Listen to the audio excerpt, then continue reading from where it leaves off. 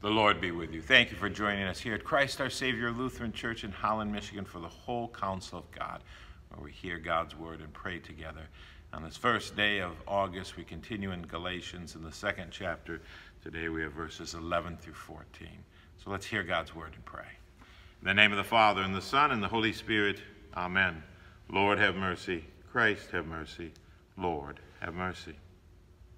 Speak, Lord, for your servants here. Please show us now your ways, that we may gain Christ and be found in him, not having a righteousness of our own that comes from the law, but that which comes through faith in Christ.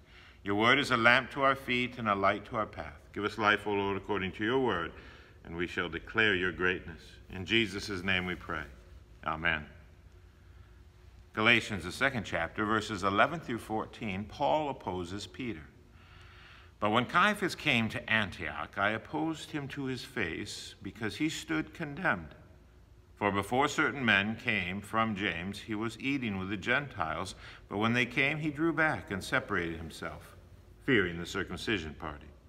And the rest of the Jews acted hypocritically along with him, so that even Barnabas was led astray by their hypocrisy. But when I saw that their conduct was not in step with the truth of the gospel, I said to Caiaphas before them all, if you, though a Jew, live like a Gentile and not like a Jew, how can you force the Gentiles to live like Jews? So far the word. For the sake of the truth of the gospel, Paul publicly rebukes Peter for his hypocritical conduct, which communicates that the Gentiles must keep Jewish laws. The word of God condemns hypocrisy.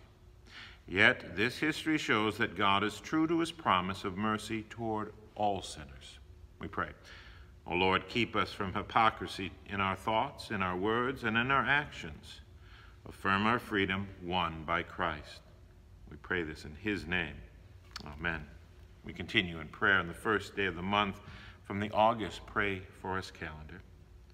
We give thanksgiving for the many dedicated church workers in the Lutheran Church Missouri Synod who share in our joys and sorrows, and we ask the Lord to comfort and defend them from every assault of the devil. In Jesus' name we pray. Amen. O merciful Father, you have wounded your own Son to bring us the eternal healing of your love. Bless the sick and those who suffer, those wounded in body or mind, and those dying, and all those we now name to you in our hearts.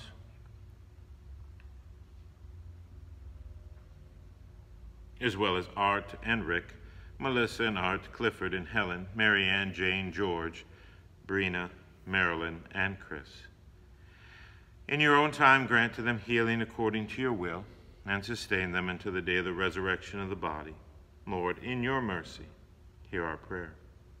All these things, O Lord, and whatever else you know we need, we pray you to grant us for the sake of the mercies and by the merits of our Savior, Jesus Christ our Lord. Amen. I believe in God, the Father Almighty, maker of heaven and earth, and in Jesus Christ, his only Son, our Lord, who was conceived by the Holy Spirit, born of the Virgin Mary, suffered under Pontius Pilate, was crucified, died, and was buried. He descended into hell. The third day he rose again from the dead. He ascended into heaven, and he sits at the right hand of God the Father Almighty. From thence he will come to judge the living and the dead. I believe in the Holy Spirit, the holy Christian church, the communion of saints, the forgiveness of sins, the resurrection of the body, and the life everlasting. Amen. Our Father, who art in heaven, hallowed be thy name. Thy kingdom come, thy will be done on earth as it is in heaven.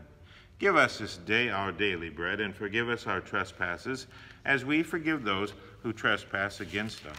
Lead us not into temptation, but deliver us from evil. For thine is the kingdom, and the power, and the glory, forever and ever. Amen. Let us bless the Lord. Thanks be to God. The Lord bless you and keep you. The Lord make his face shine upon you and be gracious unto you. The Lord lift up his countenance upon you and give you peace. Amen.